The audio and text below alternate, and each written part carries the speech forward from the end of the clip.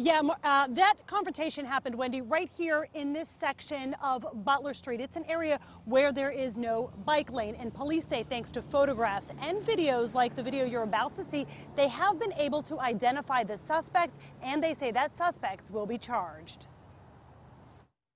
This is video of the suspect seconds after the confrontation on Butler Street. He is clearly still upset as the bicyclist sits on the curb with her bike on top of her.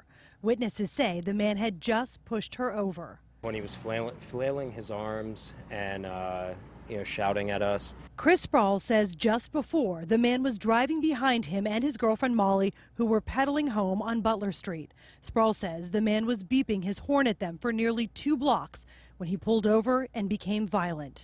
At this point, he's in the middle of the street trying to chase after us, and he pushes Molly to the ground. Her arm was scraped and bleeding, and the driver left. This, many say, was frustration that went too far, but it is something city cyclists say they fear.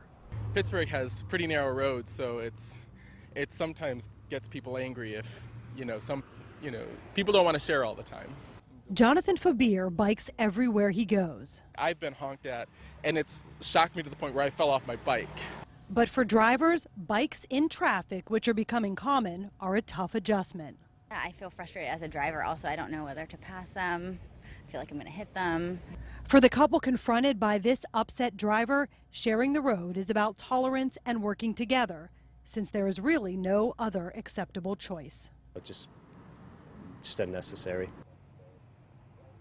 So far, police have not publicly named the man in that video, but they say that man will be charged with harassment and physical contact. Reporting live, Marcy Cipriani, Pittsburgh's Action News 4. All right.